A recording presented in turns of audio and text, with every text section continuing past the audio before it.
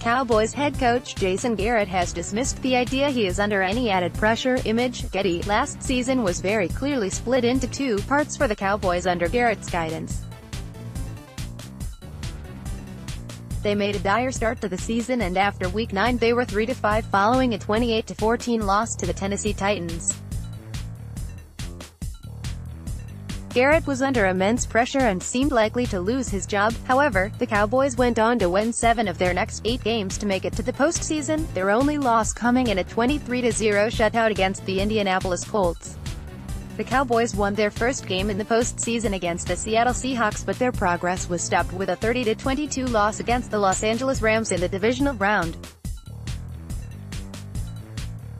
No one thinks more of him than we do, but at the same time, I know he uses it. Everybody's backs are against the wall right now. Stephen Jones talking about Jason Garrett. It is not known what the Cowboys' target is for Garrett to keep his job next season, but the 52-year-old coach admitted he is not worried about the team's decision. "I don't really have any feelings about that," he said. "I've always just tried to do my job as well as I can do it and build a team we all can be proud of." Under Garrett's tenure, Dallas has won its division in 3 of the last 5 years, but still appear no closer to winning another Super Bowl.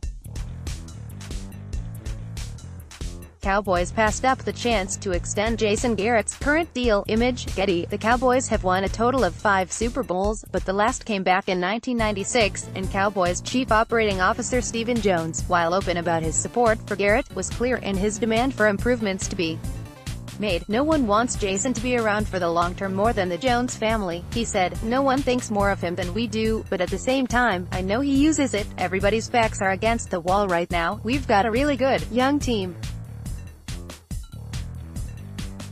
We've got high expectations for this young team." Jason Garrett said that backs-to-the-wall mentality is something he has tried to instill. Image, Getty. Everybody, from Jason to his staff to our players to ownership to the organization, feels the pressure to take the next step. Our fans deserve that. We haven't done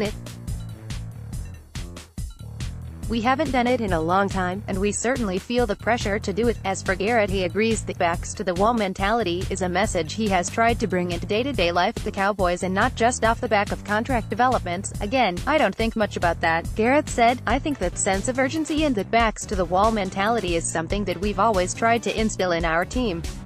Cowboys' last Super Bowl win was back in 1996. Image, Getty. "I certainly felt that as a player. The best teams I was on as a player, everyone felt that. Every one of us tries to come into our building with a sense of urgency every day to try to be our best individually and try to be our best for our football team. That hasn't changed for me in 30 years. That's what we try to instill in our players, and we certainly want to live that as coaches."